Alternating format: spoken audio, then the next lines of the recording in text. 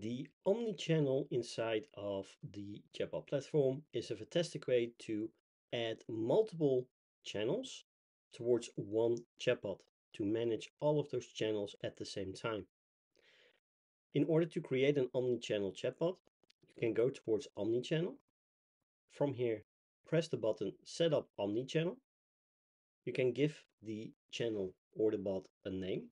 So let's say demo in this case.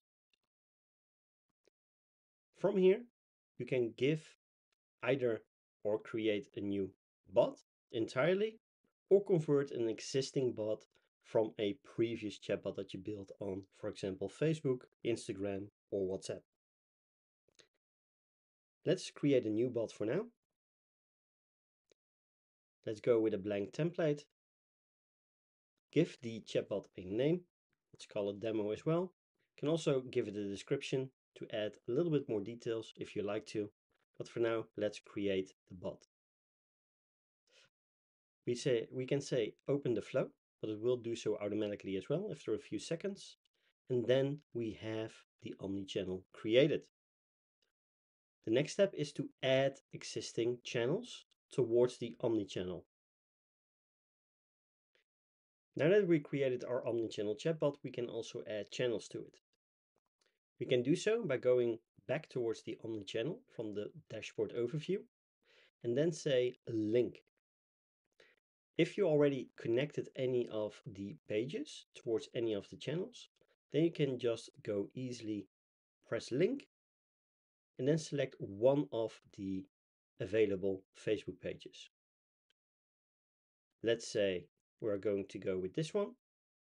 We need to confirm it by pressing link or typing link with all capital letters. Just be aware if you want to link the channel, it will also remove the bot users if you have any on an existing chatbot. Press yes to confirm. Now you've added Facebook towards your omni-channel bot. The same can be done for all the supported channels like Instagram, Telegram, WhatsApp Cloud, regular WhatsApp, WeChat, Line, Fiber, and VK. Those are the supported channels.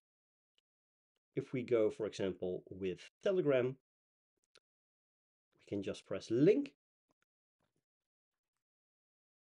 press yes to confirm, and then you will have two channels on top of the web chat that will be managed from a single omni-channel chatbot.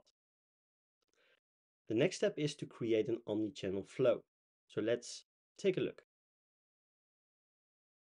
Once inside the omni-channel itself, you can go towards flows and create a new subflow. Let's call this omni-channel. Press create.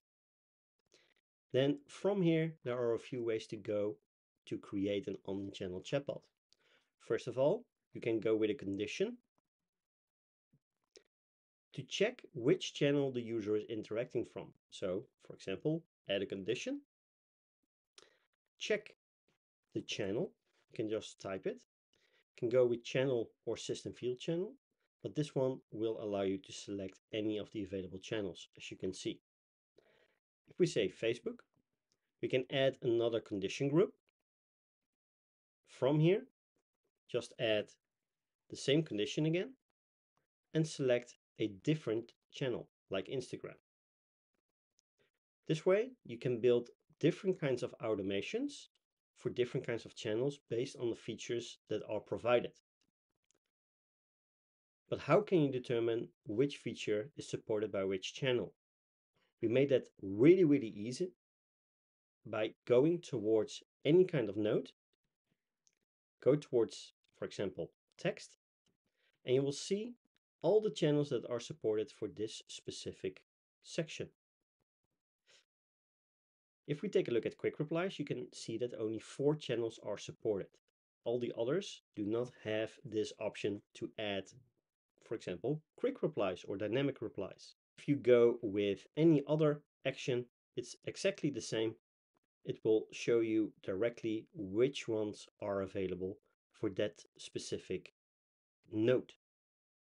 This is the way how you can build an omni-channel chatbot.